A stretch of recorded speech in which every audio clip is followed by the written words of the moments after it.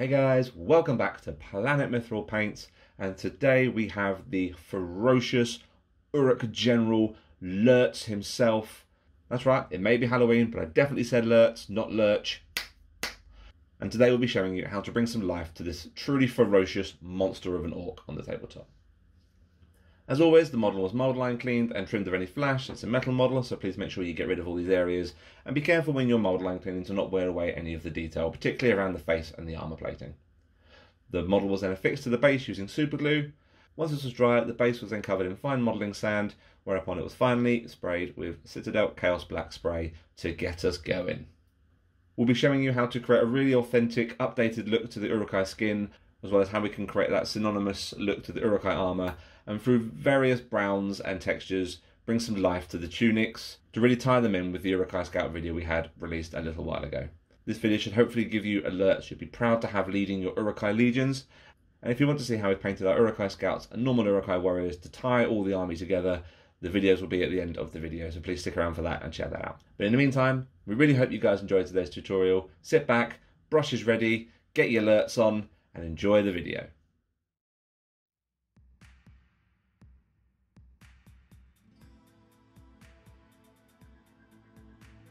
Base colours. We're going to start with a 3-part mix of Doomball Brown, Corn Red and Abaddon Black to tone down the hue of the skin, and apply this over the face, the arms and then the exposed skin on Lurtz.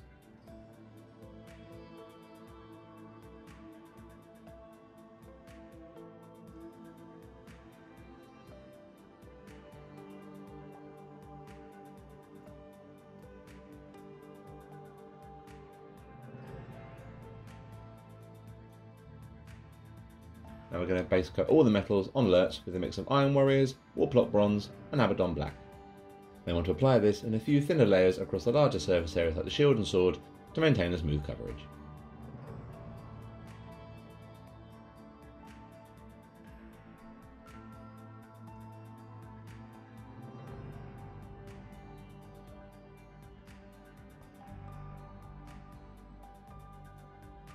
Time for our third 3-part mix. This mix is going to be made up of Fondia Brown, Rhinox Hide, again toned down with some Abaddon Black to tie in with the other hues we're using currently, and apply this to the main body of the cloth.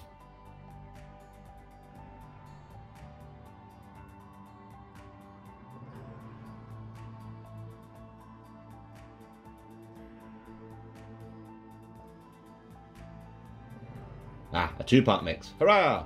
We're going to base coat the rest of the inner cloth now with a mix of Dryad Bark and Abaddon Black. This will just create some subtle differentiation to the main body of cloth.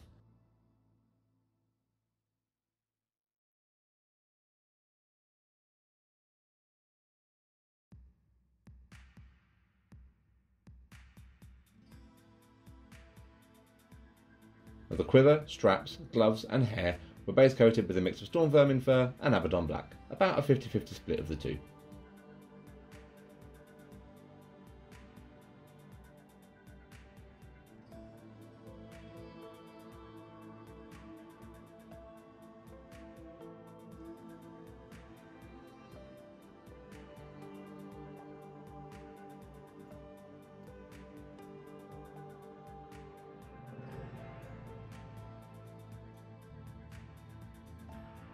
Uruk skin. We're now going to apply a thorough wash to all the flesh areas with some slightly diluted Agrak Thirshade.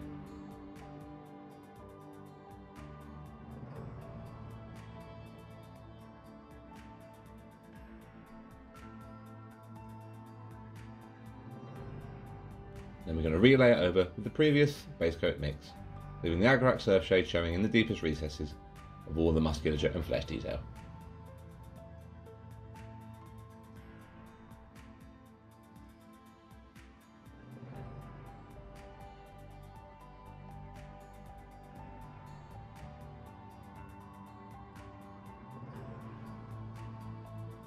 Now we're going to start adding Tuskor fur to the previous base coat mix and apply this as a layer, leaving the previous layer and wash showing in the recesses to create some natural shading around his Uruki skin.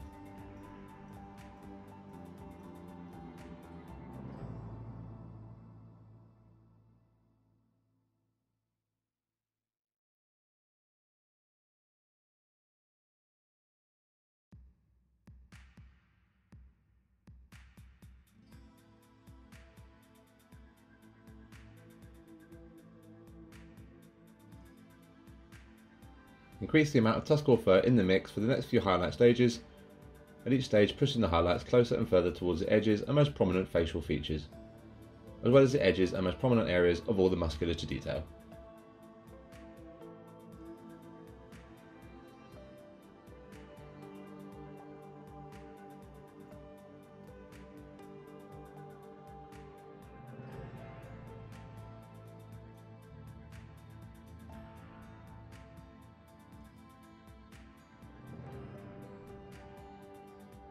Finally going to apply a final extreme edge highlight with a mix of tusk or fur and deepkin flesh.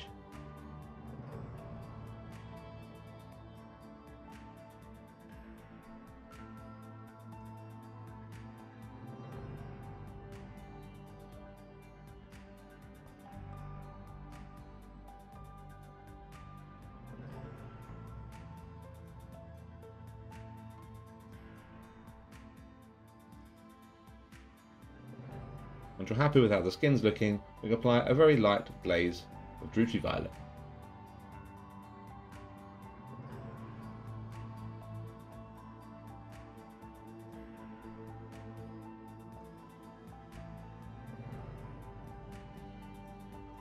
We're going to use our usual way of painting eyes for Lurtz here, starting with Abaddon Black to fill in the deepest recesses of the eyes, followed by 2 dots of Pallid Witch flesh either side to finish off the overall effect.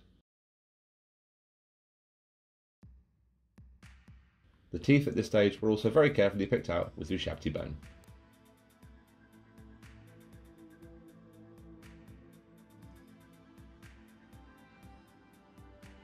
We're going to use a 2-part layering stage of Ulthran Grey to start off with, to paint in the main body of the White Hand on his face.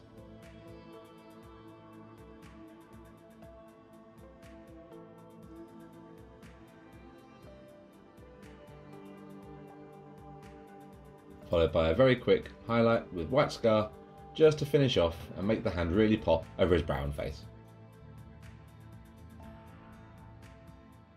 Armour and metals. We're going to apply a 2-part wash now with a mix of Agrax Earthshade and Athonian Camo Shade, just to really get some scouty grime all over his metalwork and plate armour.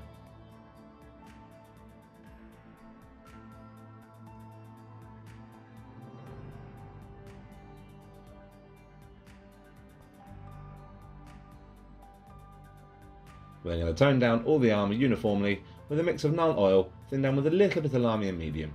Not quite as much as the previous mix, but enough that it will bring the armour down to a really nice, dirty, grubby look.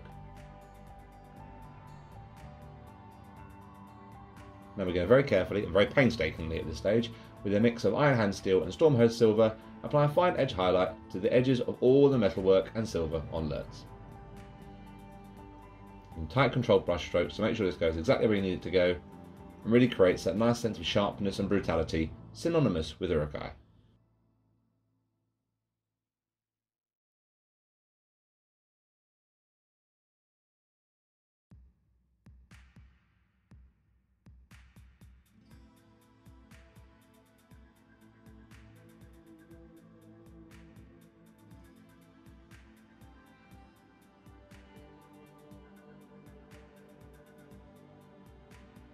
We're going to increase the amount of Stormhost Silver in the mix and just apply a pinpoint dot highlight to the vertices and all the corners of all the armour plating, just for that final glint of Uruk malice.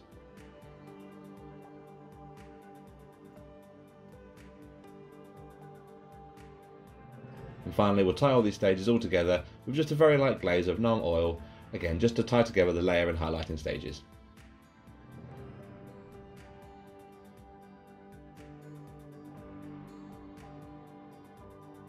Main tunic and leathers.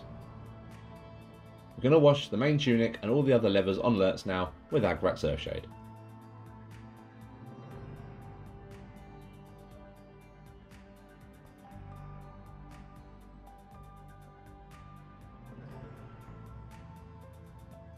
Oh no, they've evolved to a 4-part mix, send help immediately! Now we're going to start adding some Scrag Brown to the previous Thondir, Rhinox and Abaddon Black mix, and apply this as a layer to the main body of the tunic once your previous wash has dried.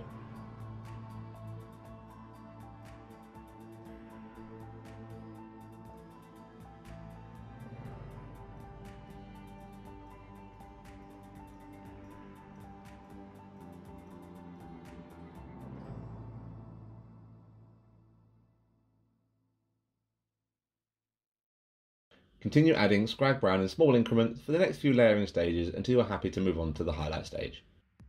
We're using scrag brown here instead of a brown or a pastel-y bone colour, as the scrag brown helps to bring up the natural tone of the tunic that we're looking for and doesn't desaturate the base colours of the brown that we've got so far. Look at me using all the painty words.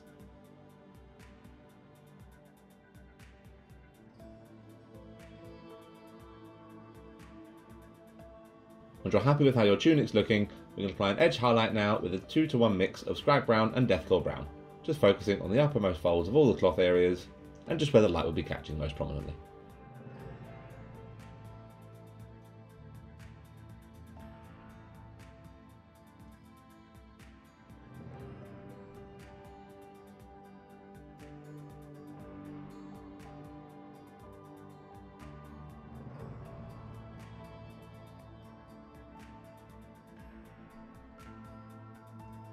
We're going to start layering up the other leathers now by adding some Baneblade Brown to the previous Dry Bark Abaddon Black mix, and just follow the same mentality as we did for the main body of the tunic.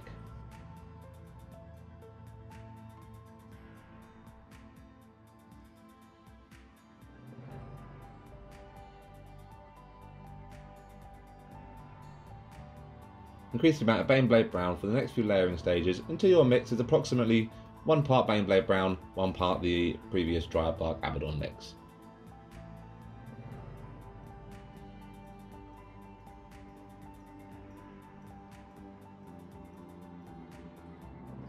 For the final highlight stage, we're going to add approximately 33%, about a third, of Ushabti bone to the previous layering stage mix, and apply this as a final highlight to the other leathers.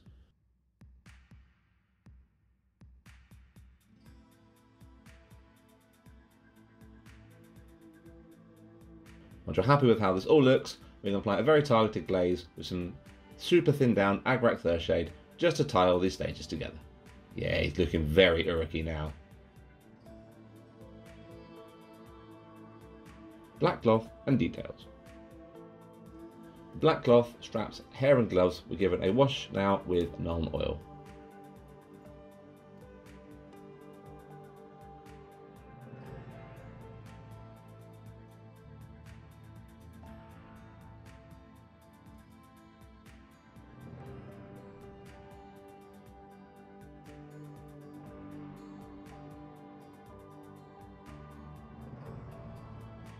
Once it has dried, we apply the layer with a 3-to-1 ratio mix of Storm Vermin Fur and Abaddon Black, leaving the Nuln Oil showing in the recesses to create some nice depth and definition across these areas. At this point we also focus on separating out the fingers and separating out the main strands of hair to create some detail there.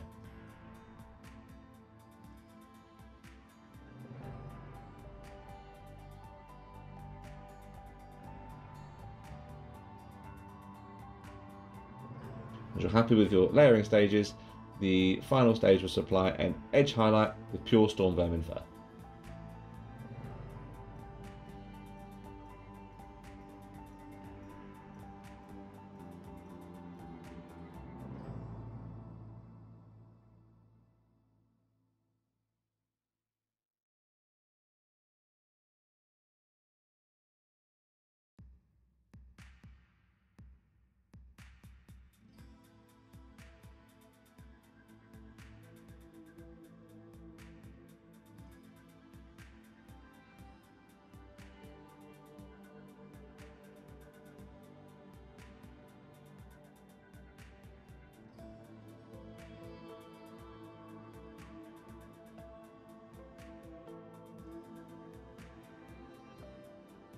As we have done with the other stages, a very light targeted glaze of some thin down Nuln Oil just to tie all these areas together. He's looking super Lurtzy now.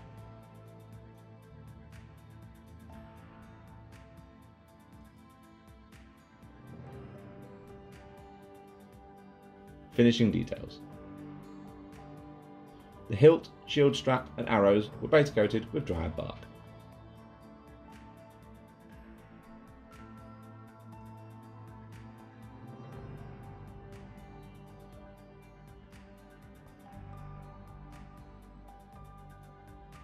These were then highlighted very carefully with Gorthor Brown.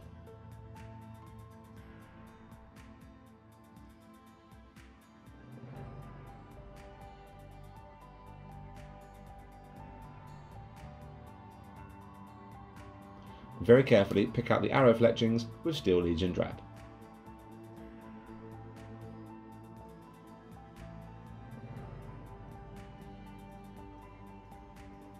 This was followed with a targeted highlight with Ushabti Bone.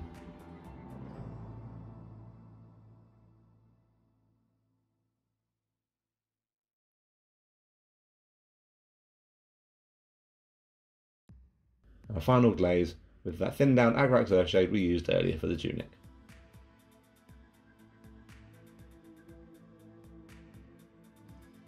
Basing. Now our Lurtz is suitably Lurtzed up, we can move on to the basing now. We're going to start with our usual method of applying a base coat dry brush with dried bark, followed with a lighter dry brush now with Gorthor Brown,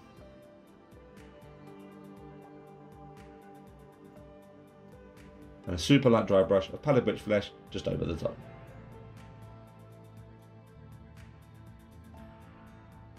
The base was then decorated with clump foliage, grass tufts and dead leaves to best befit the woodland terrain he's traversing, and the rim of the base was finally painted with a solid line of dried bark. And there we have it, our fearsome Uruk General Lurtz, ready to hunt down the Fellowship and find the Halflings and return them to his Lord Saruman in Isengard. A truly ferocious general to see on the tabletop.